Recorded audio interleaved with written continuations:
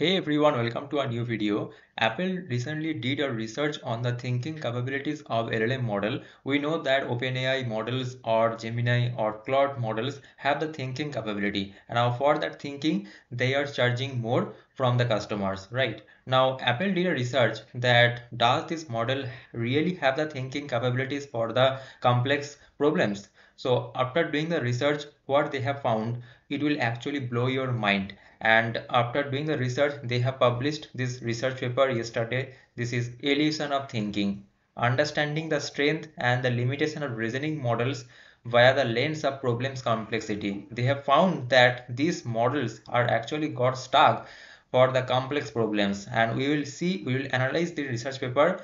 And after watching this video completely till the end, you will understand that this thinking option of these LLM models are actually not that good for the problems, because for simple problems and the medium problems and the very complex problems, they are using different techniques, and you should know that techniques what they are using. So let's start the video and let's see that what Apple have found from their research. And we know that when a new model got published, they set different benchmarks. They compare that model with the other existing models in the market, and they show us that this model outperforms this model, and this model benchmark is this on the coding, on this general reasoning, and blah blah blah, right? But this research paper is telling us that current evaluations primarily focused on established mathematical and coding benchmarks,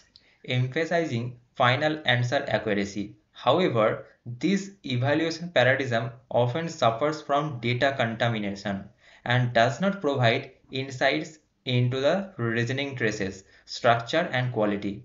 So, in this work, we systematically investigate this gap with the help of controllable puzzle environments that allow precise manipulation of compositional complexity while maintaining consistent logical structures.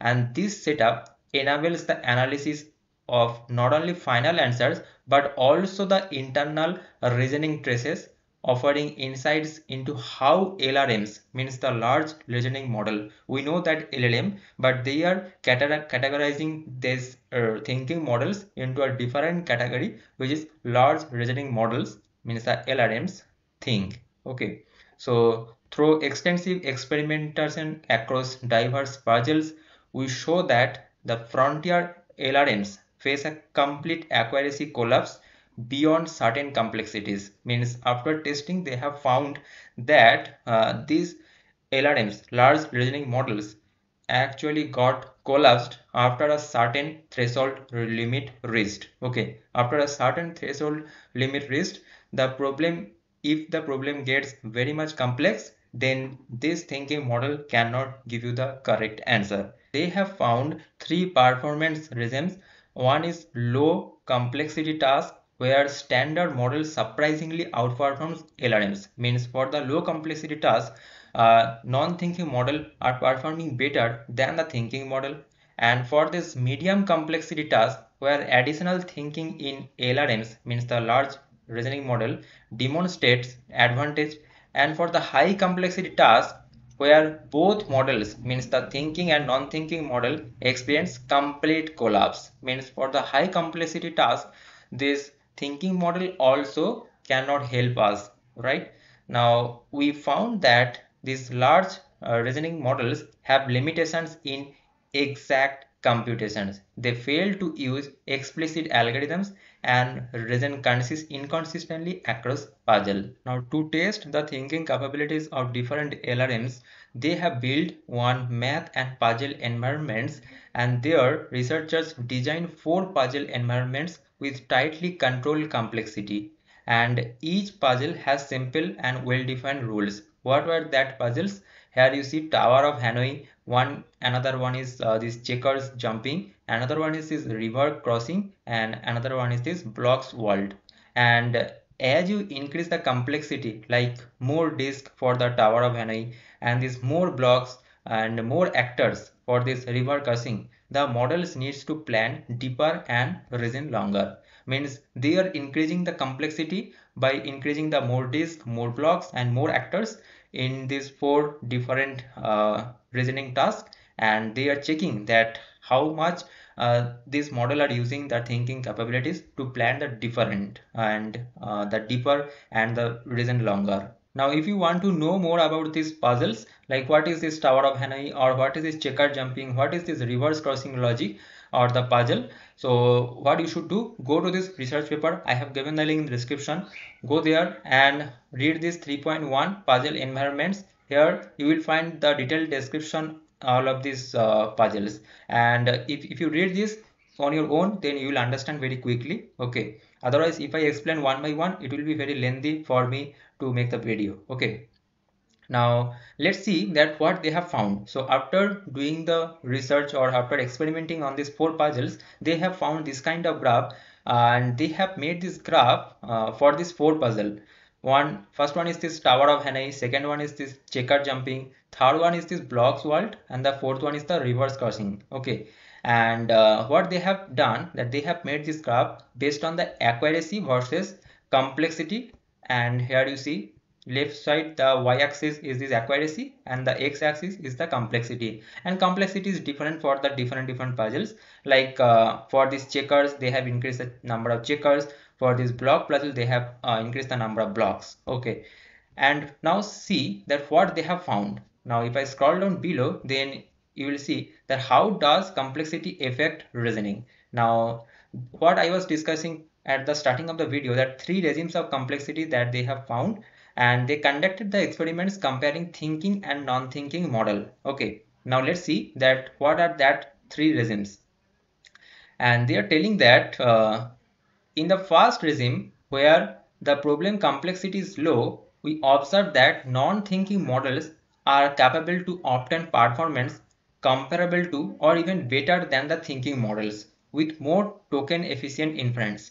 What is that, man? If the problem is very simple, then this non-thinking model is performing better than the thinking model. So that means if the problem is very simple, then DeepSeek V3 will perform better than the DeepSeek R1. Okay, so it is the actual scenario that they have found. Now if I scroll down, here you see what they have written, that there are another regime that they have found, second regime with medium complexity. The advantage of reasoning models capable of generating long chain of thought begin to manifest. Now if you increase the complexity, like with medium complexity, there this thinking models is taking the advantage, and they are performing better.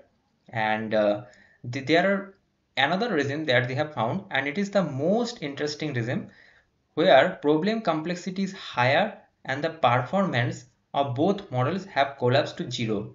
Means if the complexity is very high, then this thinking and non-thinking models are giving the zero performance, means both of this model cannot help us. And results show that while thinking models delay this collapse, and they also ultimately encounter the same fundamental limitations as their non-thinking counterparts. Means this thinking model have the thinking capability, but ultimately they are giving the performance like the non-thinking counterparts for the high complex problems. Now they have done the experiment for the thinking tokens and the complexity. So first one, they did the comparison between the complexity and the accuracy. Next they did the experiment with the thinking tokens and the complexity. So what they have found, here you see that every single reasoning models, it can be O3 mini, DeepSeek R1 or this Claude 3.7 Sonnet, follows the same pattern. Accuracy gradually declines with the complexity. Thinking tokens initially increase with problems difficulty. At a critical threshold, both accuracy and thinking effort collapse simultaneously. And this is not a gradual degradation, it is a cliff. And the fact that models reduce their reasoning effort right when they need it most suggests something fundamental about how this system works. They didn't stop there. They also checked that what happens inside the thoughts of reasoning models. So for that, they did the experiment for the complexity and the position of thinking. Or you see that it is a complexity and it is a position of thinking, like where actually this model getting collapsed, and that position they have found. And they have found that in simple problems, model find the right answers quickly, but then explore wrong alternatives. The correct solution appears early in the thinking process, while incorrect one piles up towards the end. Means the classic overthinking.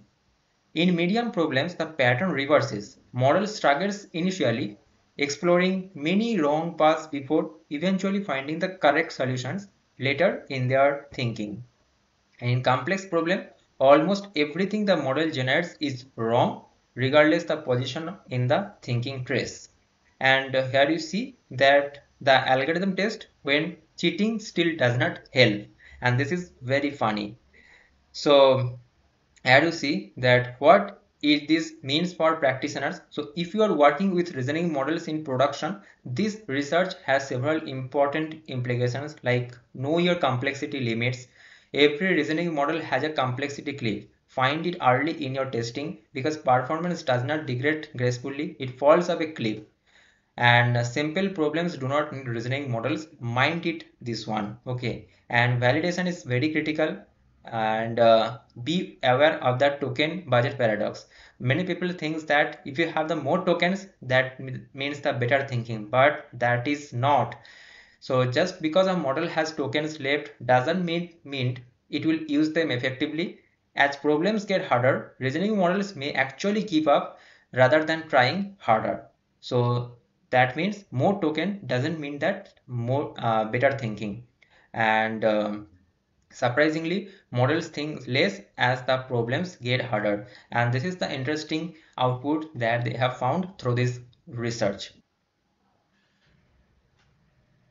And now we have reached a conclusion, and that in this paper we systematically examine frontier large reasoning models LLMs through the lens of problem's complexity using controllable puzzle environments. Our findings reveal fundamental limitations in the current models. Despite sophisticated self-reflection mechanisms, this model fails to develop generalizable reasoning capabilities beyond certain complexity thresholds.